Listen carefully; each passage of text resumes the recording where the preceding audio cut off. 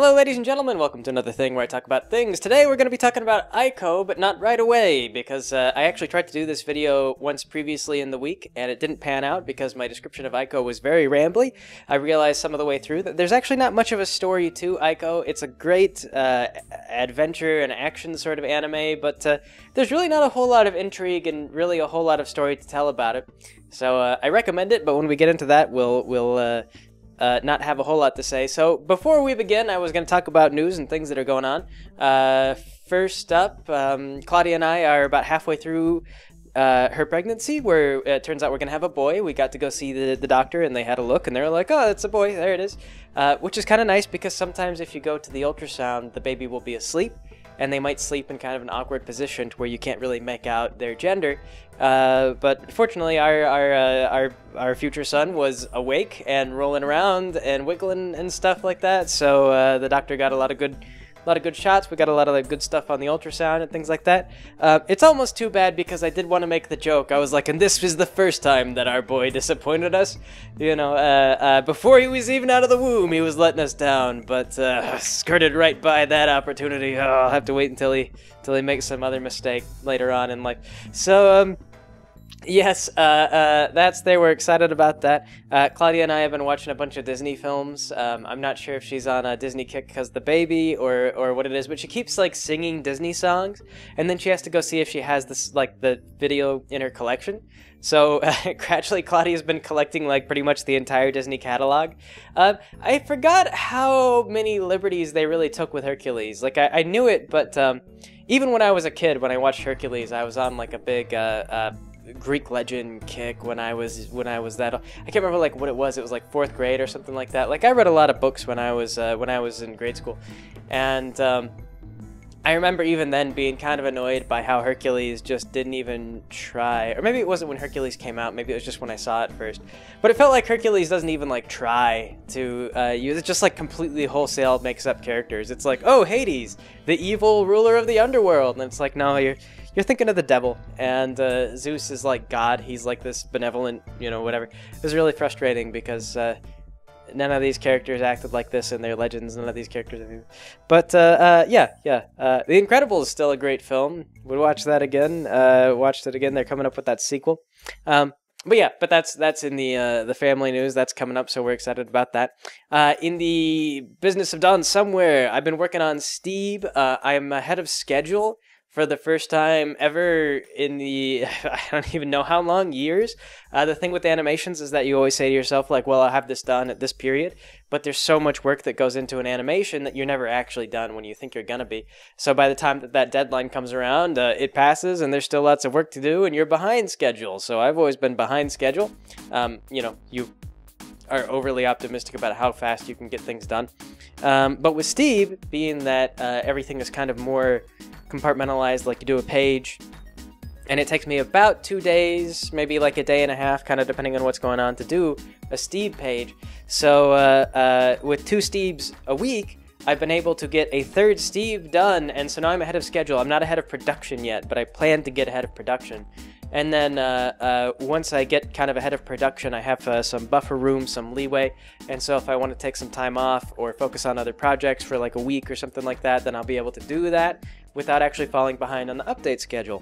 So that'll be really nice, and my plan is that once I get a good buffer going for Stebe, I'll take some time to finish off those animations and things, and not only that, but on the weekends and whatever, that I've been doing extra Stebes. Once I've got that buffer zone, then I could just stop doing extra Stebes and just keep ahead at my normal pace, and then work on stuff during the weekends.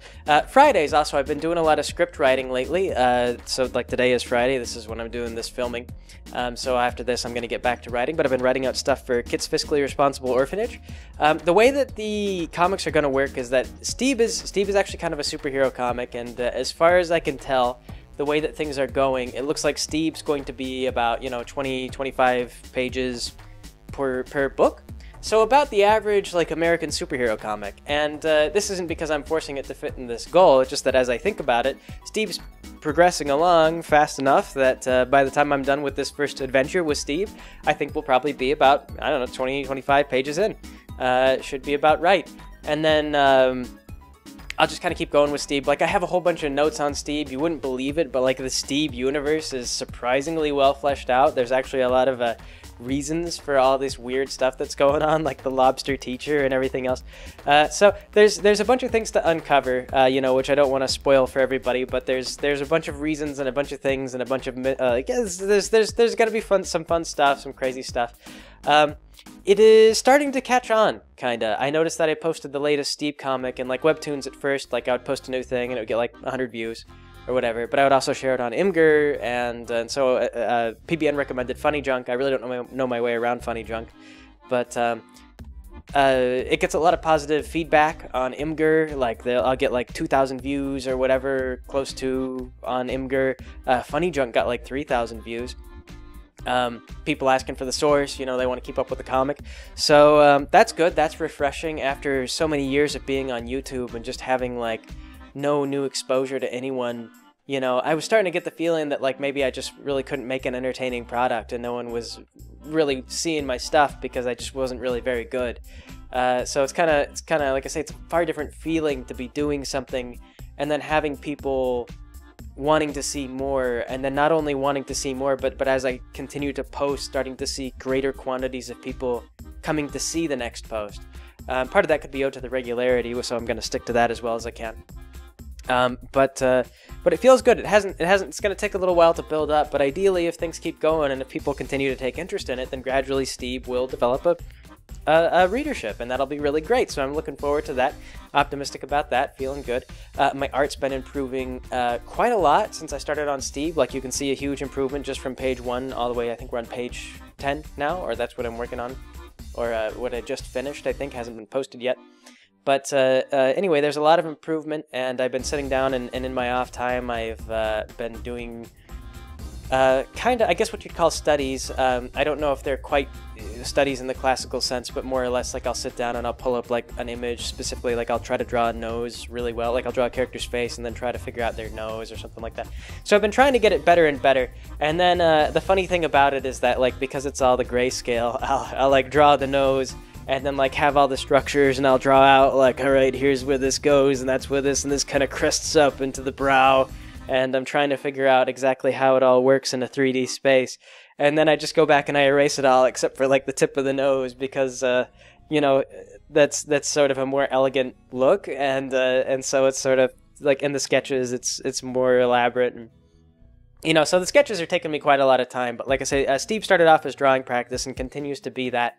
I drew a concept for like some things that are coming up with Linda, and then started to color it, which you know, is just a huge waste of time as far as production goes, but I don't really get to color a lot of things, so this has been a chance for me to kind of experiment with color and applying color. Like, it's a lineless thing, so there's no lines to fill out, so I've just been using shading to define where the character is, and yeah, it's looking okay. It's not phenomenal, but you know, everything's a process.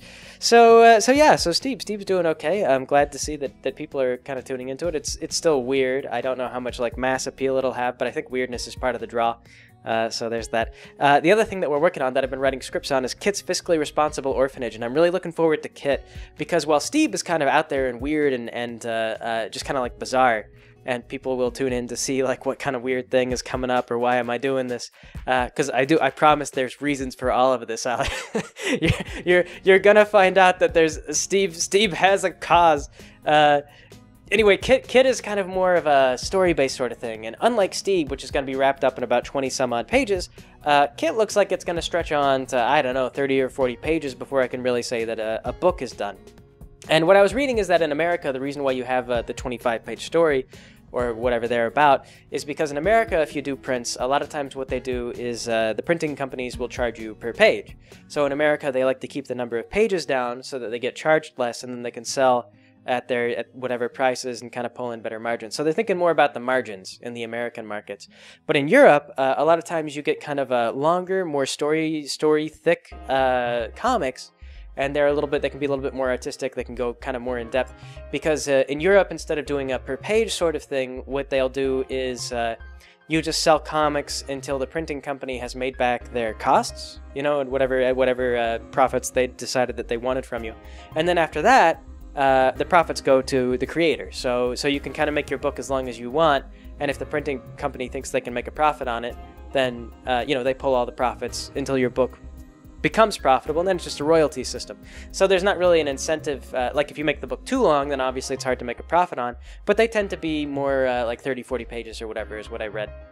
So Kit's going to be more of kind of like a European-style, story-heavy comic, and I'm kind of excited about that. It's like about this little boy, he's an orphan, and he gets picked up and taken away to a sort of a unusual orphanage run by this guy named Kit. And there's a bunch of mystery concepts there too. We've got the characters lined up. Copy's been working on concepts, and they're looking really good. Copy's a good artist, so I'm confident that when Kit starts to be ready, she's also going to build up a buffer before we start releasing. But I'm confident that when Kit's ready to go, you guys are going to really get into Kit. Right on the first page, we have some action, so it'll pick up pretty quick. I'm kind of proud of this Kit script so far. It's just looking good to me. It feels good. And I think it's going to be a fun story that you guys are going to really like. And then finally, there's Simiantelligent. I don't remember if I mentioned this in the previous video, but Pencils is working on Simiantelligent, not currently.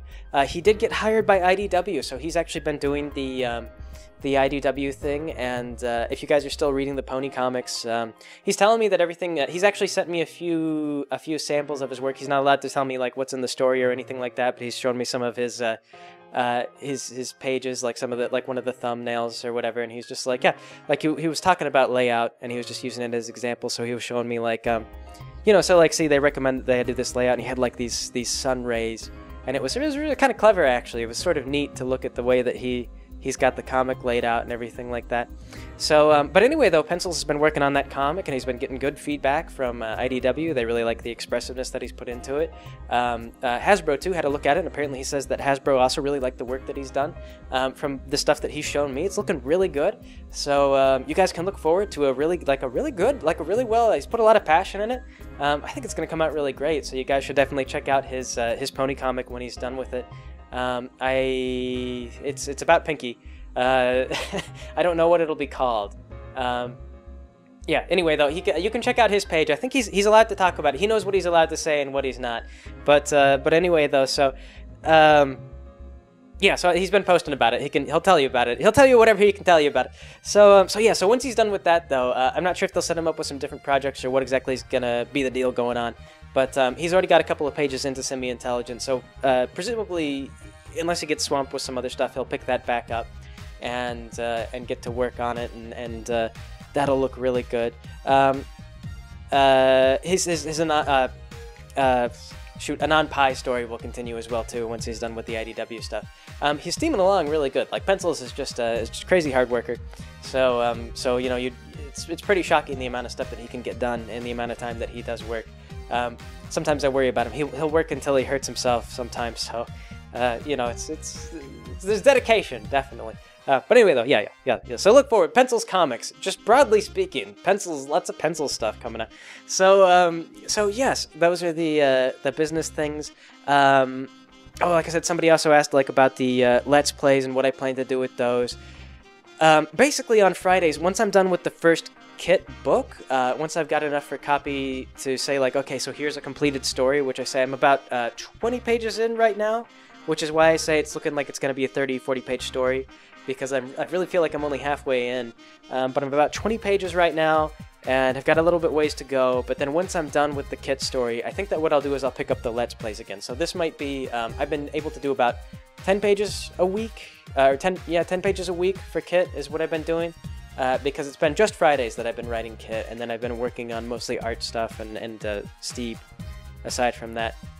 But so I would expect in like maybe 1 or 2 more weeks, I'll probably be good to start up the Let's Plays again, and so we'll get back to those. What I think that I'm going to do, though, is instead of doing the 15-minute Let's Plays with like the cutscenes that are all cut up, we're just going to continue to have like Ray and her friends bouncing stuff off each other, and we'll play some games that I really like.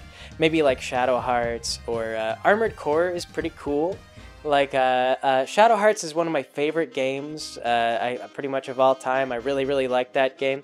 But Armored Core is also pretty neat, so I might just do that. The only problem is you've got to play these games, or I have to play these games on an emulator. I have physical copies of them, but I don't have like a game capture device, so I would just have to play them on the emulator, and then you guys will just have to accept that there's going to be problems related to the emulator. They don't emulate well, PS2 games. They're not really designed for a modern system. It's really weird. Like the amount of tax that the game will put on a GPU is pretty extraordinary, and I've had to use a couple of different tricks just to get some of these games running without massive slowdown. So yeah, but those are just games that I love, and so, you know, one thing that I think that we can look forward to is the fact that I'm kind of stepping away from YouTube, is that I'm going to be a lot less angry about YouTube. I already feel like I'm in kind of more of a creative world. I spent most of this morning pacing in circles, thinking about story ideas and stuff that I want to do, and so I'm kind of in a more I'm in a happier state of mind, and so the YouTube Let's Plays will probably be less bitching about YouTube and more just like, you know, kind of having fun with it, because I gotta say, like, I didn't do a personal time last week, and it's really refreshing to just not, basically, I didn't even really like open up YouTube at all this past week, and it was really nice. It's been just a frustrating platform. I've been very unhappy on it for quite a while. Haven't felt like I was really able to express myself or do anything on it without shooting myself in the foot. Any kind of project, like, man, that last Rainbow Dash Presents we did, we put so much work in it. We had a huge team. It was like, well, huge by our standards anyway. You know, nobody really it was just, and it didn't get any promotion at all. You know, the system is so bad now on this website. Yeah. So anyway though, so things are feeling good. Things are looking up. I'm hopeful that it'll continue to go on. We did lose quite a few patrons, but you know, in 24 hours I haven't lost a patron, so maybe that's going to slow down a little bit, and we're going to see fewer losses. I've also had a couple of people come in, so it hasn't been just like nonstop bleeding. There have been people who have quit the Patreon, and then there have been a couple of people who have come in. Overall, it's been a net loss of about like 10 or 12 patrons or something like that last month. But the fall started to happen back in July, so yeah, it's been ongoing. It's pretty much just like whenever I'm not doing a My Little Pony parody, we're not getting new viewers, and people kind of just gradually fall off because they're, you know, not getting the thing that they signed on the Patreon for. And you know, I know, that's why I say this is not really sustainable. There's no way that I can make anything work in this whole environment, you know, unless I were to luck out and do like a Lucas the Spider kind of thing. But for that to happen, I would have to be producing something that was very, very high skilled, and also probably short enough to be shared around everywhere. So it's kind of like this weird, like Lucas the Spider isn't big because of YouTube, it's big in spite of YouTube. And pretty much anything that gets big on talent these days is like big in spite of YouTube, and not really big thanks to YouTube. It's kind of like they would succeed no matter where they posted. Yeah, so that's the business, that's the updates, that's stuff going on in my life. Good stuff. The mood issues, the depression from the thyroid meds that I've been taking is kind of petered out. It's not so bad anymore. I started taking some vitamin C. Pencil said he had a professor who suffered similar problems, and vitamin C helped him out quite a bit. I don't know if the vitamin C is actually necessarily helping, but I'm not going to quit taking it. It doesn't hurt to take it, and I've been feeling better. So it probably also helps to have relieved myself of some of the YouTube stress and just not really be in their clutches as much lately. Just feels good. I don't know. Feels good. Not doesn't necessarily, like, I'm not seeing like a skyrocket up, but like I say, it's a risk. And it'll build slowly. Like, I can't just switch from one thing to another and instantly have it be like runaway success. But like I say, I feel like I feel good about things. Like I have a good feeling, and I you know, it's gonna be good. Gonna be good in the long run. Gonna be good in the long run. Yeah. And if we get a big enough fandom following any of these comics, then, like I say, we can go back and we can actually make animations, and then there will be an audience that will watch them, and we won't have to rely on YouTube to create an audience for us, because we'll already have one. So much better than just trying to get YouTube to promote actual entertainment for once. So yeah. Oh, speaking of, I guess one final note that I wanted to point out is you probably heard about this, but there was that shooting at the YouTube HQ. What was most interesting about it, like from what I can read, that lady was really kind of extreme in the first place, just very out there personality. But one thing that I can note is that it's been strange how sympathetic it feels like a lot of people and sometimes even the news articles have been towards this person. And it's something like YouTube and Google, they've gotten so strangely inhuman that I mean, like I was reading this article about this guy who had been he was like an investor or something like that, and he got wrapped up in this deal. There was this con man who came out and he was like, hey, like invest all this money into my stuff and you'll make lots of money, investing, da-da-da.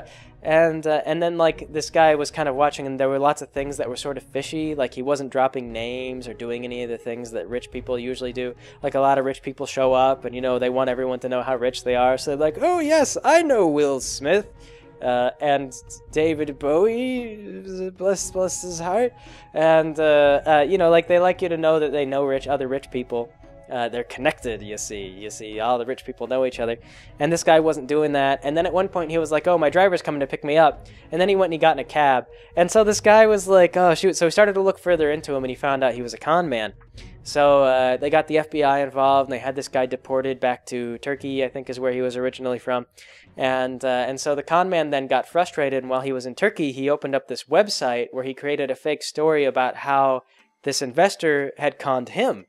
And so what Google started doing is, because this was such a sensational story and a lot of people were looking at it, whenever you searched this investor's name, Google would bring up this guy's con man story as the first result, or the second result, or something like that. Like it was at the top of the list. So every time this guy tried to do a business deal, he found himself trying to explain this whole con man thing to his potential business partners, because suddenly he was like untrustworthy. There was this story about him being a con man, and it was right around when there was a big white-collar criminal thing going on, like some major investor had been indicted on embezzling or something like that. So there was already a lot of scandal revolving around people committing these kinds of white-collar crimes.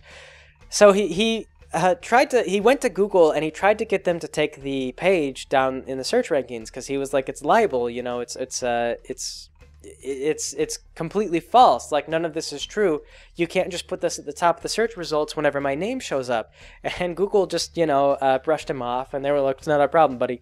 If you want to do something about it, then you got to sue this guy. So he sued the guy. And it took like a month or something like that for them to establish jurisdiction. It was this big, expensive court case. It cost him $100,000 just to conclude the entire thing.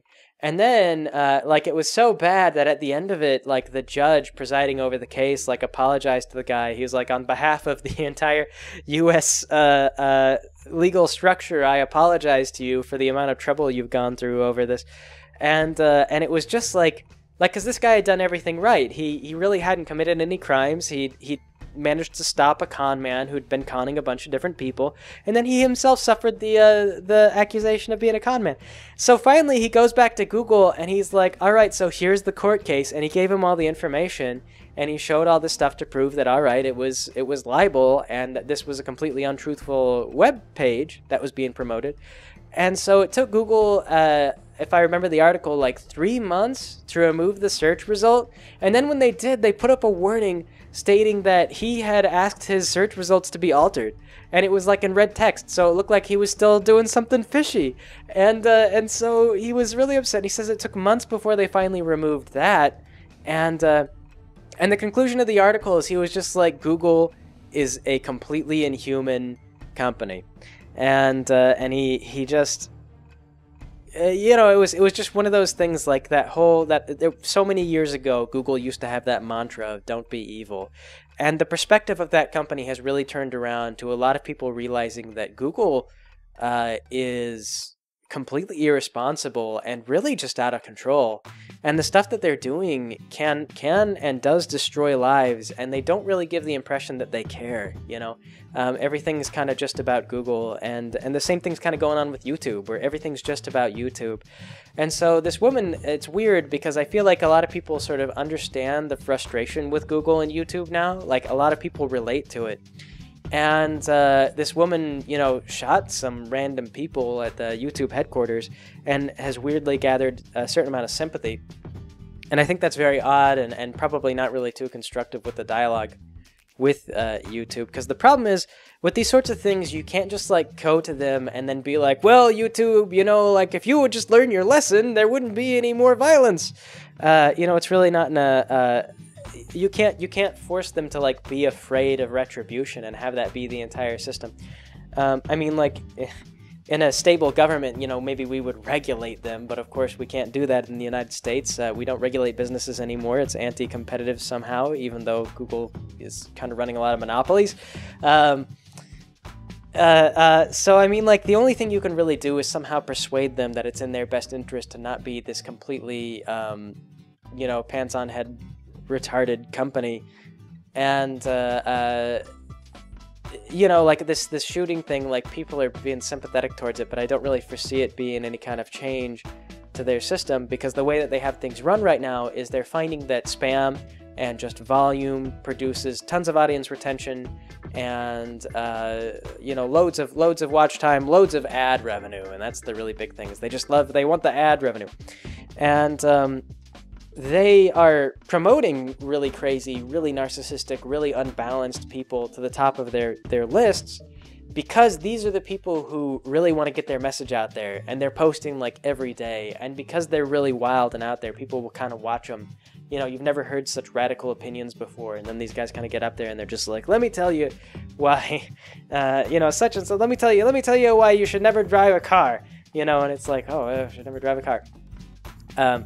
You know, they're just kind of promoting these incredibly radical personalities, these very nutty individuals, people who really probably shouldn't be in the spotlight every single day, but yet they are, because they just kind of fit in that system. And so I think that Google, like, they're starting to realize what they've done, and they're trying to go back and retroactively clamp down on some of the more wild personalities, and they just hit this woman, and she was just already, like, way over the deep end. So it went from, like, her making a living on YouTube to just suddenly, like, you know, nothing. And you know, like I say, a lot of YouTubers can relate to that, because that's just sort of like the way that their system works. You know, you just wake up one day and you're not favored in the algorithm anymore, so your videos don't get any more views. Not only that, but if you had a lot of subscribers, they're not being notified anymore. YouTube would rather notify them of the next vlogger or whatever, because the vlogger posts more video than you. You know, it just changes so fast, and they're so callous to it. Like I say, everyone kind of relates to that frustration and that anger. Yeah, I don't know. World's going to hell in a handbasket. I don't know what to take away from things anymore. I don't really have a moral at the end of this. Just these are my thoughts as they tumble through my head. You know, I don't know. So anyway, 28 minutes into this, I think it's about time we start talking about AICO. This is actually okay, because, like I say, AICO doesn't really have much of a story, but I do recommend it. It's a fun watch. It is an anime about a synthetic girl. She's made of synthetic parts, and it turns out that the lab that they made her in exploded with synthetic body stuff, and it's gross. It's a horrible flesh wall that devours humans and men alike. And I don't really understand too well how exactly this whole setting is set up, because what they explain is, like, there's this research facility where they're making synthetic organs and synthetic arms and limbs and stuff like that, right? And so what they do is they make an entire synthetic girl, and then they remove the synthetic girl's brain and put it in a real girl's body, and the synthetic body then, like, explodes and just, like, grows on infinitely forever. And they do establish that synthetic bodies need to, like, eat and drink and stuff like that, so right off the bat you kind of have this sort of, like, well, how is it growing so much? There's no logical way that this would work, but okay. But then they also kind of have this thing where, like, yeah, it flowed down the river, and we built these dams to try to lock it in, and, you know, no one knows what's going on past the dams. And I couldn't figure that out, because, like, there was one point where they deployed drones to check the area out, but they were, like, all the, like, low-flying remote-controlled drones that, like, you have to be within a good Wi-Fi connection. It was like the commercial, the home ownership ones, like the ones that people fly at the park. or whatever, those kinds of drones, and they were like, oh, all the low-flying drones were destroyed by the flesh wall. It just reached up and it killed it. And I was thinking to myself, like, well, the US has all these drones that fly like so high up you can barely even see them. I don't really see a flesh wall being able to make it 40,000 feet up in the air. But okay, sure, yeah, all right. The little like remote-controlled helicopter drones couldn't get in, so nothing can be sent up there. Also, I didn't understand why they had to go all the way up the river to get to the research facility at the end of the show, because I mean, in theory, like, if it started upriver and then it flowed downriver, then theoretically all of Japan must have been covered for them to not be able to get around it. But, like, I didn't understand why they didn't just, like, I don't know, get a helicopter and go around behind the flow of the river and then, like, approach from the top down. It would be a lot simpler, but then I realized, well, because then there would be no show, because they would just arrive at the end location at the start of the show and they would have, like, 2 episodes and that would be it. So, yeah, like I say, it's a fun anime. It's not especially logical, but they don't make a fine point of explaining how illogical some of it is. So it's mostly kind of an action sort of thing. Like, it's about these people. More or less, the show is actually really about these people who like run around in these like jetpack things with like skate. They got like rollerblades on, more or less. And they just like rollerblade up and down the flesh wall, shooting all the flesh things that are made. And the further they go in, the more powerful and monstrous all the flesh creatures become.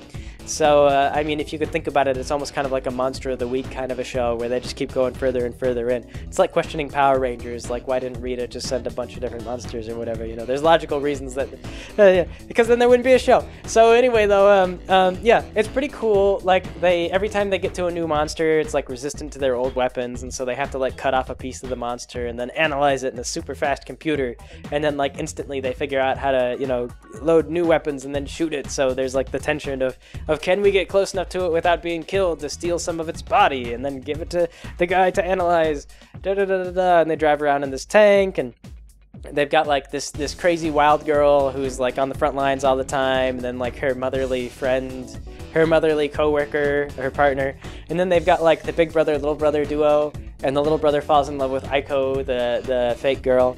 And one of the things that I thought was funny is that they explained to AICO, like, the whole plot is that AICO's fake, and they need to take her to the research facility so they can switch her brain with the other body, and they're like, and that will save AICO. And then she's like, oh, okay, all right, that makes sense.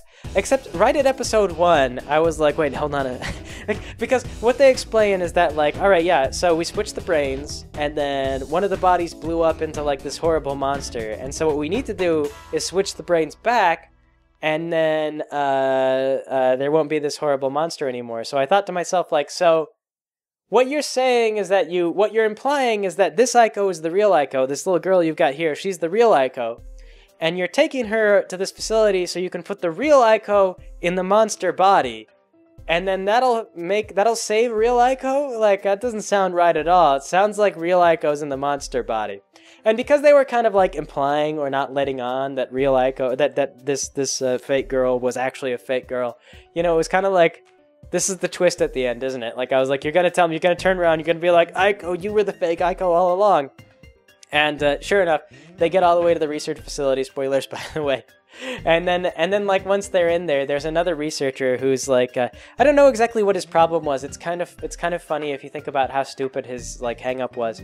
But he has this daughter who's in a coma, and for whatever reason, he thinks that if he could repeat the experiment that caused this giant flesh wall to exist, that he could save his daughter from the coma. But what's actually keeping her in a coma is that her brain is linked up to this network of bodies that were absorbed by the flesh wall. So she's also part of the flesh wall, and it's funny because one of the other, like, the guy who's, like, trying to get AICO's brain switched is like, Dave Researchman, just turn off the system that your daughter's hooked up into. And he's like, no, they're trying to trick me. And he really doesn't have a good reason for, like, why this is. And it feels like at some point, like, surely when they were transporting her, or at any point in the, like, they must have disconnected her from all the flesh bodies at some point, because it turns out that what happens is the way they wake her up from the coma is they just turn off the machine that she's plugged into. It's great. Like, this other guy comes in, one of the other scientists comes in, and he's like, everyone stop. Like, he finds the people who are looking after her, and they're like, everyone, flip the power switch. And they're like, what? And they're like, yeah, have you tried just turning off the machine? The one that's got her brain held captive? And they're like, oh gosh, no. And they just turn it off and she wakes up. So anyway, though, so he wants to like gain control of AICO, though, this evil researcher. He wants to control AICO. He wants to gather her so he can take her brain out and study it, so he can figure out how to make his own brain, so he can save his daughter from the machine that just needs to be turned off. and anyway, so yeah, there's like a whole battle at the end, and then it's like a big reveal, and he's like, AICO, did they tell you you're the fake AICO? And she's like, nuh-uh, because my body has a serial number in it. And they're like, where's the serial number? And she's like, in my eyeball. And then like everyone goes quiet for a little bit, and they're like, AICO, your eye is part of your brain. And she's like, what? And they're like, yeah, you're the fake brain. Apparently we're putting you in the fake body. Fake brain goes in fake body, real brain goes in real body. You've got the real body. And then the girl's like, what? No, but my body is fake. And they're like, oh yeah, about that. So the original girl's body was so badly messed up that at some point during the procedure, we realized we would just have to wholesale rebuild her. So pretty much your entire body is just, you know, synthetic as well. So you're just completely synthetic. Everything about you is synthetic. And then she's just like, oh gosh, and she runs off. And so there's like a whole episode of her trying not to be, you know, put in the monster body, which, oh, you know, okay, fair enough. I can understand her not wanting that. But then like the real AICO contacts her and she's like, hey, fake AICO. And fake AICO is like, oh gosh, real AICO. All right, look, you're probably mad. I understand you don't want to be in the monster body. And she's like, I have been in the monster body for like, I don't know, 2 or 3 years, something like that. I've gotten used to it. I've given in. I'm really sad. I'm really miserable. But, you know, we're psychically linked, so I got to experience some of the fun in your life. And, you know what? I relate. I wouldn't want to go back in the monster body either. So here's what I'm going to do. I'm going to sacrifice myself, and then you just live on as AICO, because it's the same as far as I'm concerned. And so, real AICO does that, and then fake AICO is like, shoot, now I look like a dick. Now I'm the selfish one. So she goes back to the researcher main character, and she's like, listen, I've been thinking about it, and I actually am up for that sacrifice. Don't let real AICO kill herself. Real AICO is being the better person. Like, I want that to be me. Let's go ahead and do the brain swap. So they swap her brain, and then fake AICO, all of her, with her massive fleshy wall, she just gives birth to herself. So now there's like 2 identical AICOs, and it's sort of happily ever after. And that's the anime.